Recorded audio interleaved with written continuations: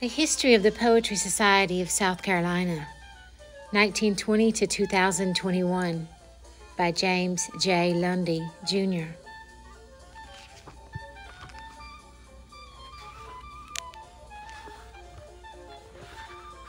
In the beginning. When it comes to introducing a stranger to the history of the Poetry Society of South Carolina, one cannot go wrong by name-dropping DuBose Heyward. Of the founders, he is the most well-known of the group today. If his name does not immediately ring a bell, mentioning the opera Porgy and Bess, his collaboration with George and Ira Gershwin, usually hits pay dirt. Porgy and Bess is now considered the quintessential American opera, and the song Summertime, whose lyrics were written by Heyward, has been recorded more than any other song in history. Although Heyward achieved a measure of fame in his lifetime and far more after his death, his early life was a series of tragedies, setbacks, and illnesses, making his rags to riches story one of the most compelling in the history of the American South. The tale begins with his most famous ancestor, Thomas Heyward, Jr., a wealthy judge, member of the Continental Congress, and signer of the Declaration of Independence. The cachet of being from a good family of famous ancestors has always opened Charleston doors, even when families were reduced to barely scraping by in the aftermath of the Civil War.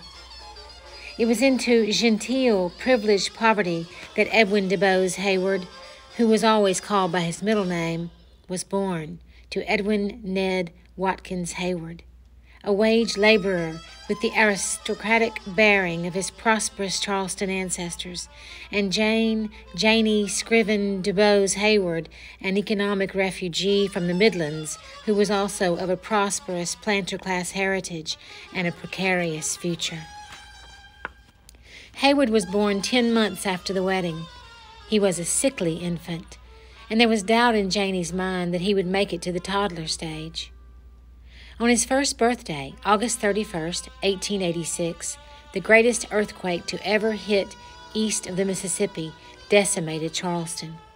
Hundreds were made homeless citywide, and 60 were killed. Fortunately, Janie, who was pregnant with their second child, had taken DuBose on a trip down the coast and was safe. Ned was by himself when the quake hit and bolted from the house in time to avoid a falling ceiling that crushed the chair he had been sitting on. The addition of their second child, Jeanie DuBose Heyward, in the spring of 1887, further stretched the finances of the young family as they continued to move from one rental to the next. Ned was working as the assistant miller at Merchants and Farmers Rice Mill, located at the end of Lawrence Street on the Cooper River, where he took odd shifts as required. On May 21, 1888, he reported to work shortly after midnight to start a new order of rice through the pounders. 2 laborers were on shift with him. He stooped to walk under a horizontal rotating shaft that powered the hoppers feeding rice into the milling machine, a casual motion he and others made routinely as they worked. This time, a protruding screw on the shaft caught his clothes under the back of the collar, and his body began whirling with the shaft at the speed of 150 rotations per minute.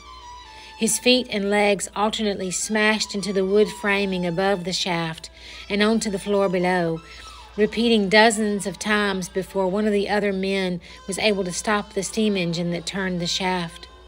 His mangled body fell to the floor, and he had enough time to say, "Send for my wife, oh God, have mercy," before he expired. Janie was retrieved from their house at the corner of Chisholm and Tradd Street and brought to her husband's body. She was 23, a widow with no means of support, and the mother of a 1-year-old daughter and 2-year-old son. Janie searched for ways to make ends meet in tough economic times. She ran a boarding house on Sullivan's Island and worked as a seamstress. Meanwhile, she was studying the Gullah dialect to learn its vocabulary and sayings, and was able to speak it convincingly. This first blossomed into peddling self-published tales that she transcribed from local Gullah servants. She started entertaining tourists for money with lively tales of Charleston's history and Gullah culture, speech, and legends. In later years, she gave performances along the entire eastern coast of the United States. DuBose Heyward worked to help support the family from the time he dropped out of school at age 14 until he was 18 years old. He collected burial insurance payments in the city's slums, supervised field workers at his aunt's plantation during the summer, took office clerk jobs, and worked on the docks along the Cooper River as a cotton checker. He was one of the few whites on the bustling scene. It was there that he was exposed to the world of stevedores, sailors, day laborers, peddlers, gamblers, prostitutes, and various miscreants who would later populate his books so realistically. Throughout his childhood, Heyward was regularly attacked by acute illnesses. However, nothing had prepared him for his ordeal with polio at the age of 18. Indeed, Charleston itself was unprepared for the disease, then called infantile paralysis. It was new to the area, and Heyward was one of the early cases. He received treatment in Philadelphia through the quick intervention of his astute relative, Carolyn Sinkler. He returned to Charleston in the summer of 1903 and spent the remainder of the year recuperating on Sullivan's Island. Polio left him virtually skeletal in his arms, shoulders, and torso, with his right hand rendered nearly useless and claw-like. Following his recuperation from polio, he came down with typhoid fever and a life-threatening case of pleurisy in quick succession. To recover, he spent 2 years in the dry desert air of Arizona at a sanatorium.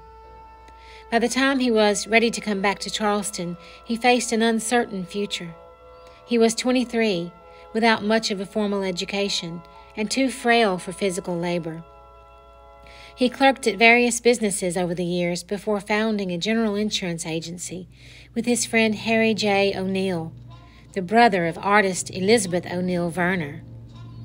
Their firm, Heyward and O'Neill, had its office in the People's Building at 18 Broad Street. The firm prospered. Heyward was a successful businessman by the time the Poetry Society began. He would remain an insurance man for many years before he was making enough money from his writing career to give up selling insurance permanently. Heyward's interest in writing grew in the years before the end of the Great War. He found time to experiment with poetry, stories, plays, and a movie script, but his lack of education revealed itself on every written page. He was acquainted with local writer John Bennett through social circles and began to come to him for assistance and mentoring.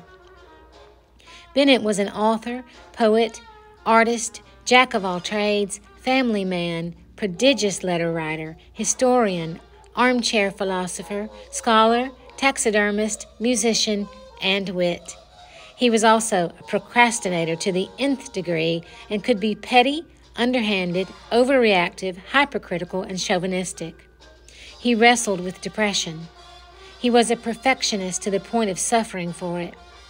He wrote one of the most loved children's books of the 19th century, several other books that sold well, some that sold poorly, and labored on one novel for decades but never finished it. In short, Bennett is a fascinating character. John Bennett was born in Chillicothe, Ohio, at the tail end of the Civil War, to a family that was neither rich nor poor, although they often flirted with the latter. He showed an early aptitude for art, but was equally proficient at writing. He began a career as a newspaper journalist when he was in his teens. Later, he became a freelance writer and found early success in publishing stories, artwork, and poems in magazines. It was in those years he published his most famous poem, In a Rose Garden, when he was 30 years old. It has since been anthologized, reprinted, and even set to music. Bennett was a workaholic, and to use a portmanteau that had yet to be invented when he was overworking himself to the brink of physical and nervous exhaustion in the late 1800s. Through his drive to succeed and his recurring abuse of cocaine, he found himself emaciated and at the brink of death more than once. Cocaine was legally available in those years in various forms, including cigarettes, powder, and mixed into tonics and tinctures peddled as cure-alls by snake oil salesmen. It was also, famously, an ingredient in Coca-Cola until 1929. This is all to say that one did not need to engage in criminal behavior in Bennett's time to become addicted to cocaine. In the 1890s, he began a routine of staying at Salt Sulphur Springs Hotel in Monroe County, West Virginia, to recuperate when his health was poor. There he relaxed, gained weight, soaked in its famous mineral waters, and engaged in creative work. He first started working on what would become his most famous novel, Master Skylark, at the resort. Although it is known as a book for juvenile readers, it is an engaging and vivid story with a vocabulary and prose style that would challenge and entertain people of all ages. It has always sold well, and it has been passed down from one generation to the next. It remains popular today, over 120 years since it was first published. Master Skylark is the story of Nicholas Atwood, a young boy with a beautiful singing voice living in England during the time of William Shakespeare. Through misadventure, he gets caught up in a gang of traveling minstrels who exploit his talent for their show. Bennett brings the Elizabethan era to life in exacting detail made possible through meticulous research conducted over many years. The story was first anthologized in St. Nicholas Magazine from 1896 to 1897, and later printed in book form. Bennett was 32 when he finally achieved substantial success as a writer. Master Skylark would continue to provide income for him for the rest of his life, as it was reprinted, released in new editions, and translated into other languages, even Braille and Esperanto. But Bennett got more out of his stays at Salt Sulphur Springs than recuperation. It was there he met his future wife, Susan Dunlap Adger Smith. When they first met, he was 29 and she was 16. Susan was on vacation at the resort with her parents, and they had occasion to renew their acquaintance over the ensuing years when returning there. They stayed in touch through letters with the permission of her parents, who were counted in the upper echelons of Charleston's societal structure. Bennett made inroads with correspondence, both by courting Susan and separately by impressing her father as to his suitability as a future son-in-law. In 1898, when Bennett was recuperating from one of his many maladies, he was advised by his doctor to spend the winter somewhere warm. He chose Charleston for both its warmth and proximity to Susan. Through a series of inquiries with Susan's father, he was invited to stay with the Smiths until he could find a suitable room to rent in the city. He was disappointed by Charleston at first, but found that he was considered a celebrity in high demand due to Master Skylark. He was also, by association, being endorsed by one of the most prominent families in the class-conscious city. After a brief stay at the Smith family manse at 31 Legare Street, Bennett moved to a rented room at 18 Meeting Street, the Thomas Hayward Jr. house.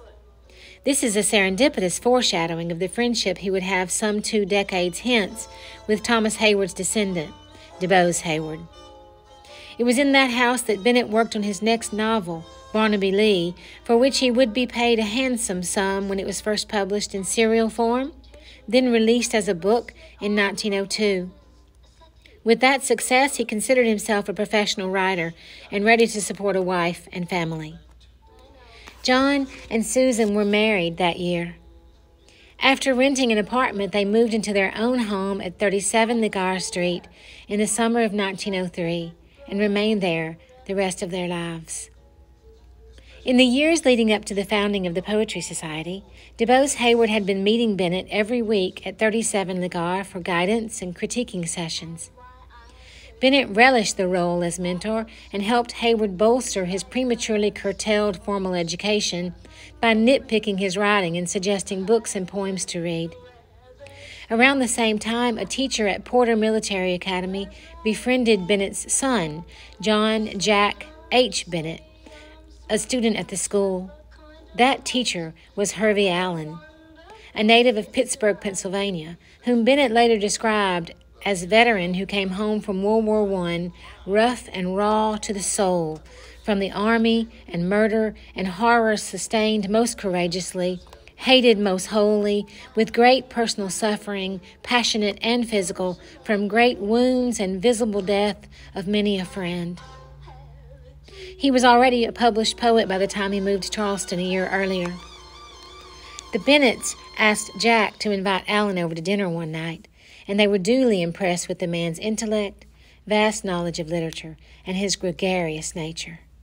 Soon Allen would be added to the Wednesday night sessions between Bennett and Hayward, and together they developed a brutal critiquing practice where they picked apart each other's work with rigor and machismo. These meetings were dubbed fanging sessions, and they often described their process with the imagery of a wolf or other vicious carnivore revealing its incisors and ripping its prey to shreds. Meanwhile, unbeknownst to Bennett's group, a poetry club of women was meeting nearby, probably under less merciless practices. They were led by Miss Laura Bragg. And I'll stop here on page 8 for today's reading.